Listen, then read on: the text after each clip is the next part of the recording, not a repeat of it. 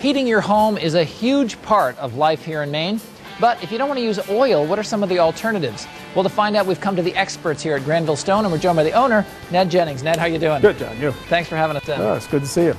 You guys are known as a hardscape business, so maybe tell us a little overview of what you guys do. Okay, well, in the hardscape side, we do a lot of natural stone, a lot of granite, concrete retaining walls, concrete pavers for outdoor patios, retaining walls if you have a terrace type situation behind your home, granite figurines, pretty much anything that doesn't live that deals with landscaping we can supply you with. Okay. Well, you're also into the hearth business, as folks can see behind us here. Yes. And maybe you can answer some of the misconceptions, and maybe we can start with pellet stoves. Because Sure. I know last year there's a huge run on them. I'm not sure people, including myself, really know what they're all about. So maybe you can help us out. Last year there was a lot of panic buying because of the price of oil.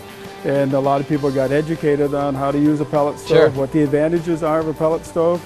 Primarily advantage is convenience. Yeah. The pellets come in a 40-pound bag.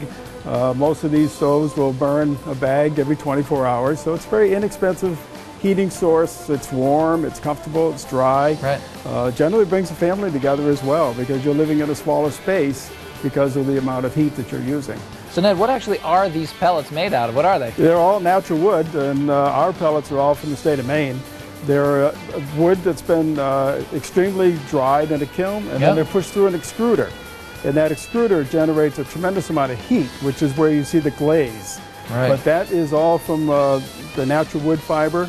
The glaze is generated from the high temperature of the pellet, and it seals it up so that it stays hard and it stays in that shape. And the auger motor puts it into the fire pit, and you get a fire. Clean hands. Clean hands and no spiders. Does it crank out a bunch of BTUs here?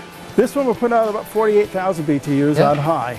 And generally they're run on medium to medium high, which is in the 35,000 BTU per hour range. And this will heat about 1,800 square feet.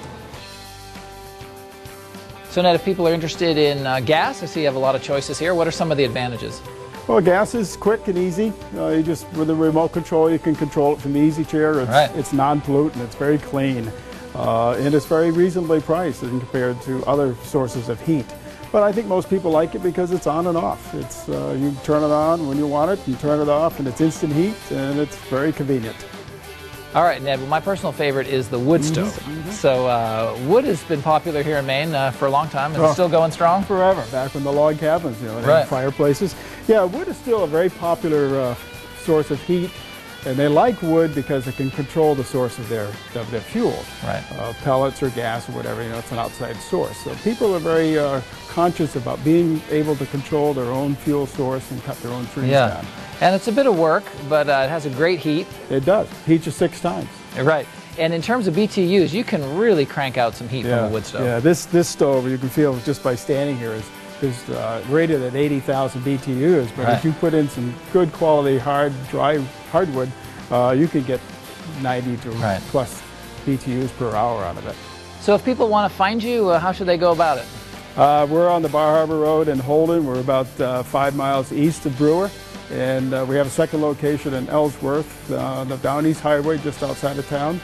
And we're happy to take care of you anytime you want to come over. All right. Well, thanks for spending some time. I'll let you get out of the heat. Yeah, well, it is warm here. All right. Thank you.